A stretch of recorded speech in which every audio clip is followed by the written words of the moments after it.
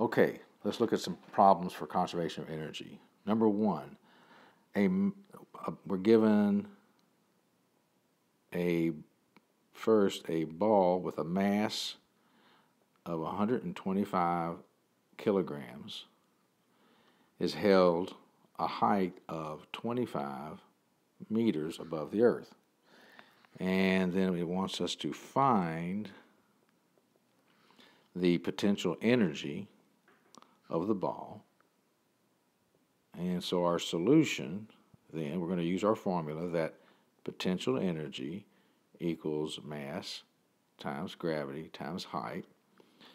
So it's going to equal then what? 125 kilograms times our gravity. We use metric here for 9.81 meters per second squared times our height of 25 meters. When we multiply that out, we're going to get then 30,656 kilogram meters per second squared times a meter. I write that because a kilogram meter per second squared is a Newton, right? So that would be 30,656 Newton meters. And then we box our answer. Okay, number two, we're given a ball with a weight of 55,000 pounds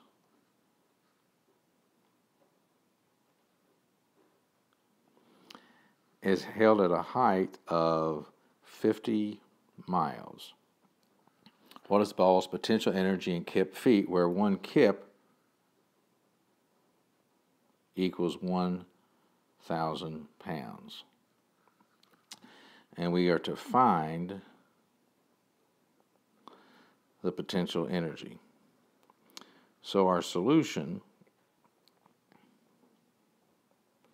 then is potential energy equals mass times gravity times height.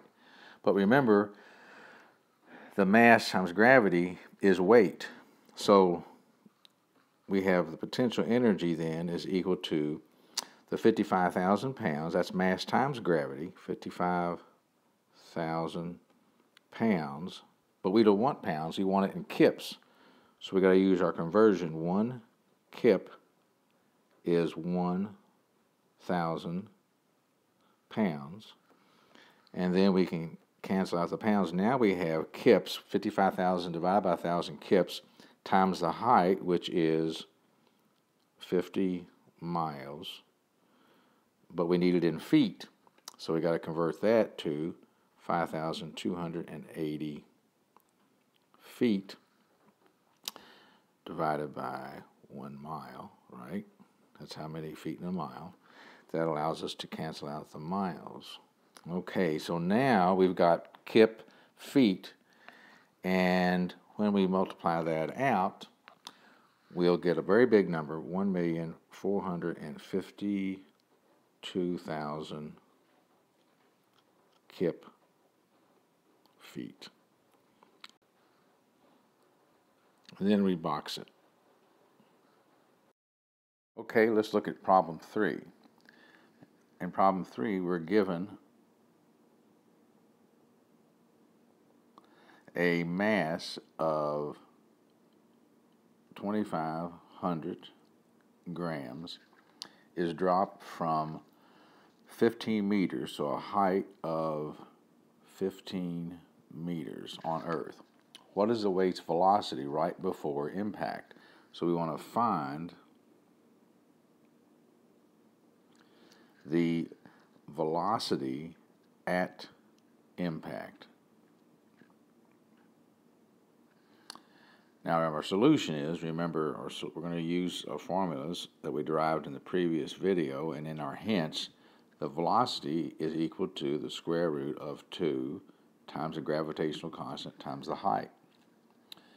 So in this case, we've got the square root of 2 times the gravitational constant on Earth, and since we're using meters, we'll use metric, 9.81 meters per second squared times a height of 15 meters.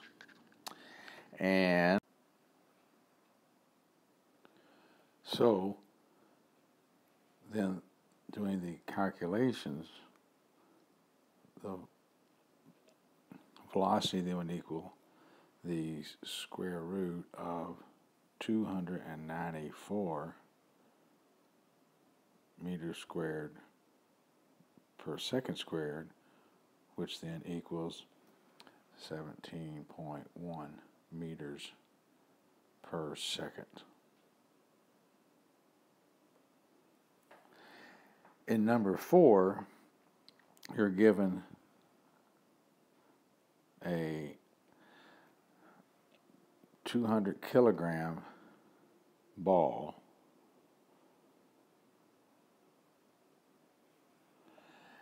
that's held at a height of 25 meters, and the gravity on the moon is equal to 1.622 meters per second squared.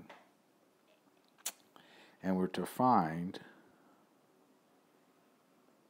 the potential energy on the moon.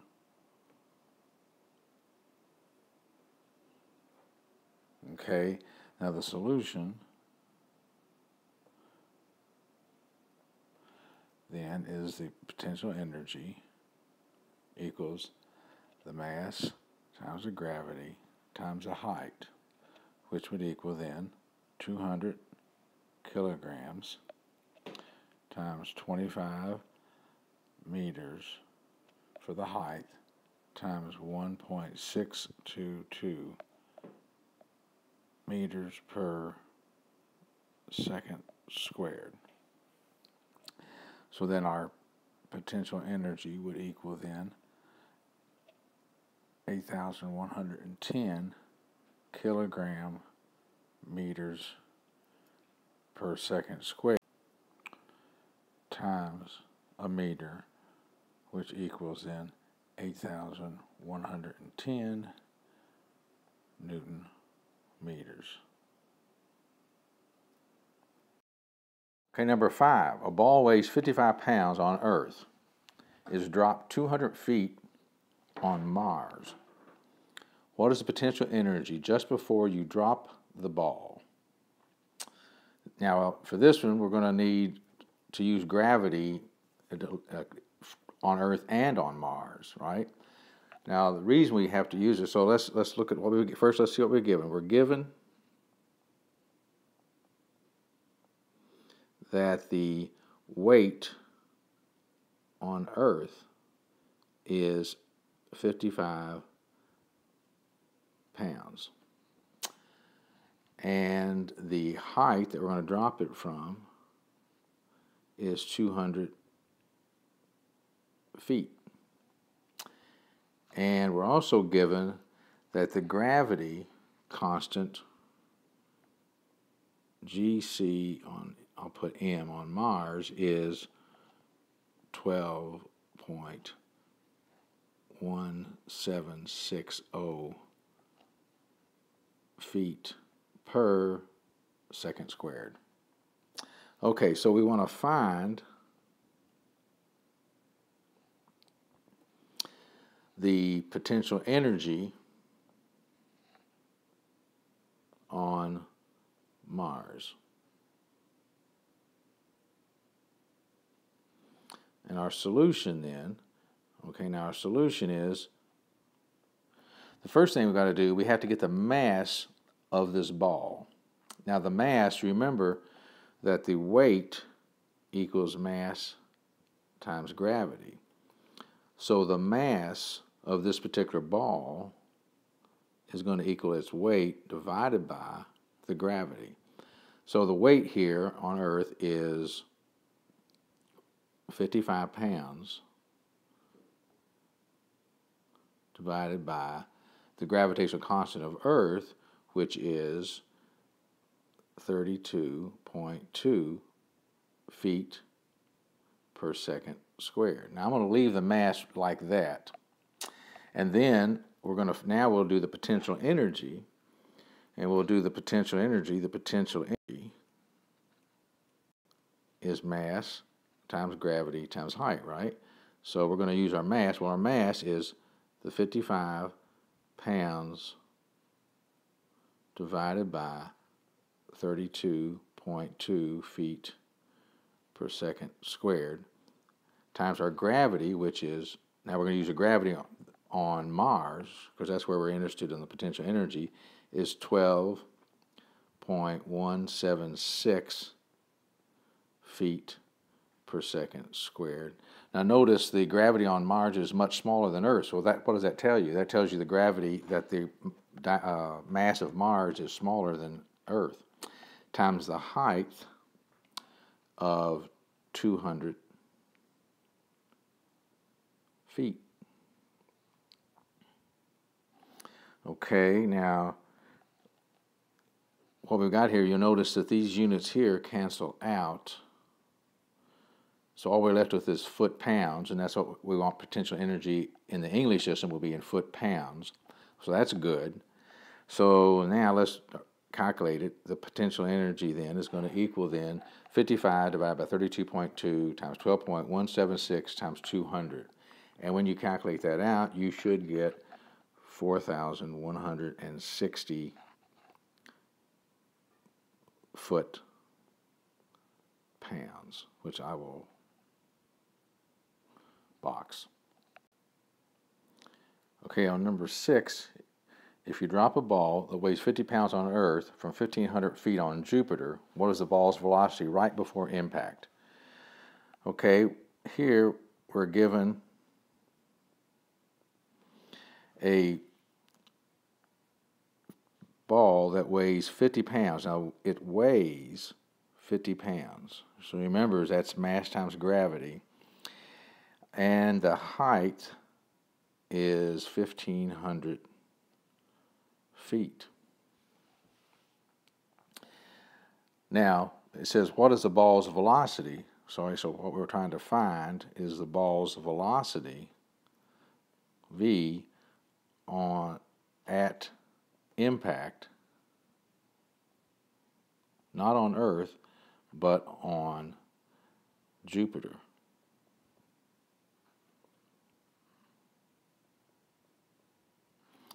Now our solution here, really, it doesn't really matter if it's the mass, does it? Because we know that we're going to use the velocity equals the square root of 2 times the gravity times height. In this case, we know that we've got the velocity is going to equal the square root of 2 times gravity. Now the gravity will be that on Jupiter, which is 81.332 feet per second squared, times then the height, which is 1,500 feet. And when we do that calculation, we see that the velocity is 494 feet per second at impact on Jupiter. So now go to your workbook and do the problems for conservation of energy there.